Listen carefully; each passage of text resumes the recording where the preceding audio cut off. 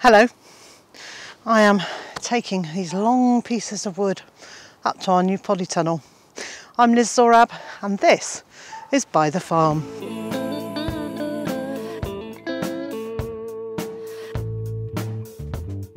This is the first of two polytunnels that we're going to have on site.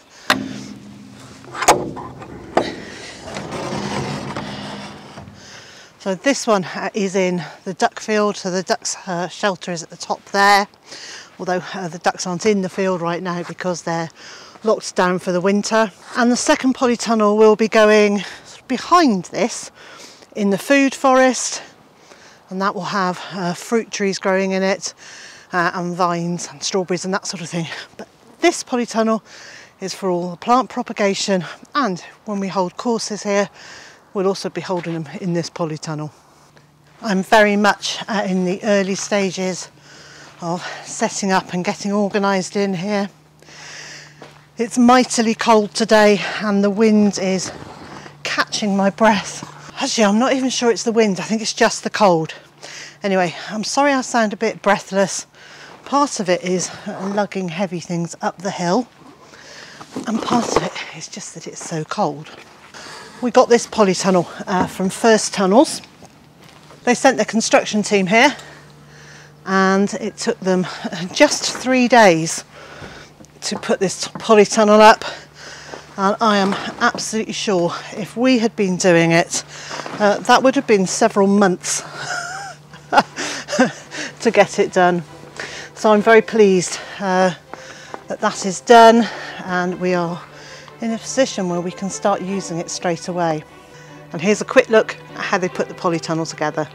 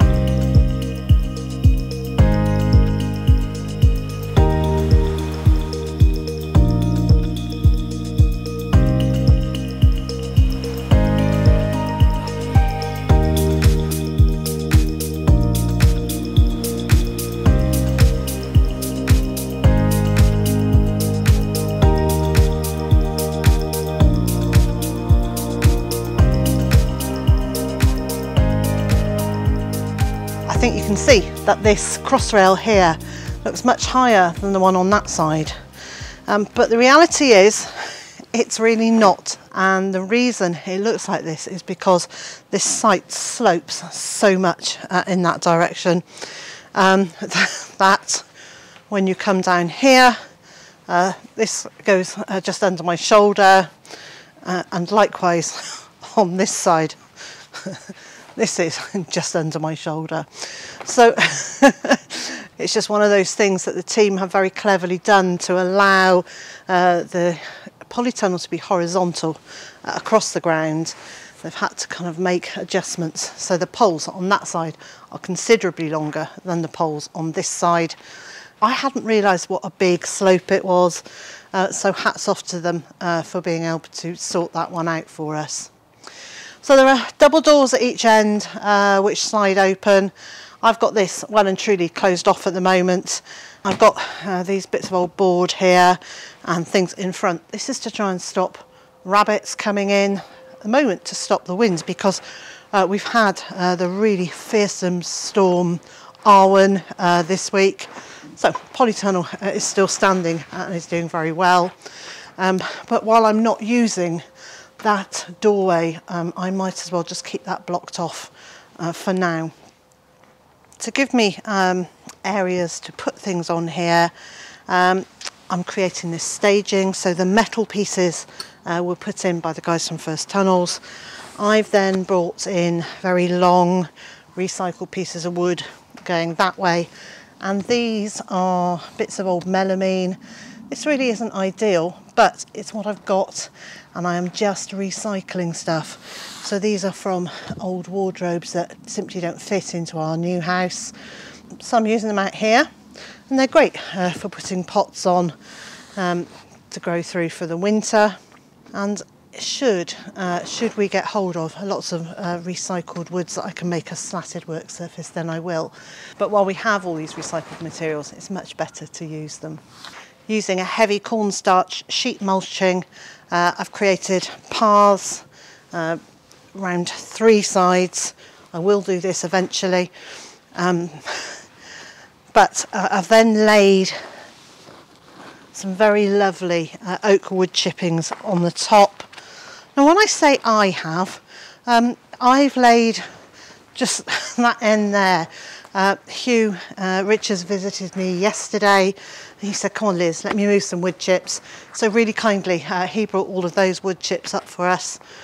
And now those paths are done just like that, which is really lovely. And my idea in the centre area here, this central growing area, is that I will have on the ground beds. Well, sort of on the ground beds. They'll be on the ground on that side, on the higher part of the hill. And then I'm going to raise the side up slightly on this side. And then each bed will be a level going across that way. So it'll almost look tiered as it goes across the width here. I'm going to have pathways between, not only going lengthways, but some going across as well, because one of the things I learnt in our previous polytunnel was I found it quite a chore to run down the side of one line and back up the other. And what I would end up doing is kind of pushing through plants that were growing and potential for damaging them. And there is the space here to have pathways going across. So I will do that. And I'm also thinking I'm going to put in a couple of compost heaps. So using pallets tied together with baling twine to have one here and one at the far end. And then in the autumn, I'll really fill those up, get them going so that they produce plenty of heat. And hopefully they'll help warm the polytunnel during the earlier part of the winter as that's breaking down. And then in late spring and early summer, I can plant things like cucumbers or courgettes into the top of that compost heap. Let those plants really enjoy all that nutrition before I then empty the compost heap out into the garden, fill it all up and start again. I've got these boxes here until I have built a little ramp. This is because of the difference in the slope of the hill. So they're there to dissuade bunnies from going in, and the ducks when they were out and about. My next task is to gather all the plants that I want to keep in here over winter and bring them in. But I think now it's time for a cup of tea. And so wherever you are in the world and whatever you've got planned for today, I hope it's a good one. I also hope you'll join me again next time.